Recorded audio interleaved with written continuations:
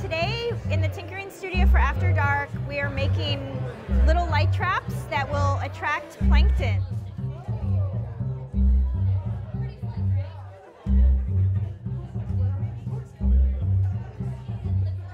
This plankton trap has a red glow stick in it, but you can choose different colors, and we're going to try to see which colors work better to attract the plankton.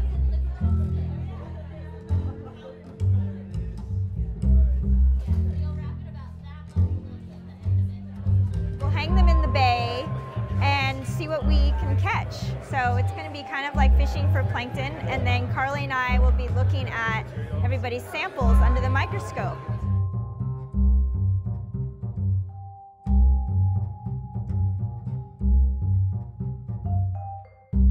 My name is Karli Woodward. I'm a staff biologist here at the Exploratorium, and we are going to be looking at our plankton from our plankton light traps.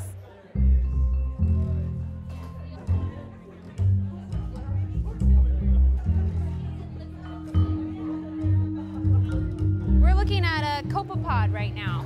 These are crustaceans. They're the most common and abundant type of zooplankton in the bay and in the world, actually, in all of our oceans.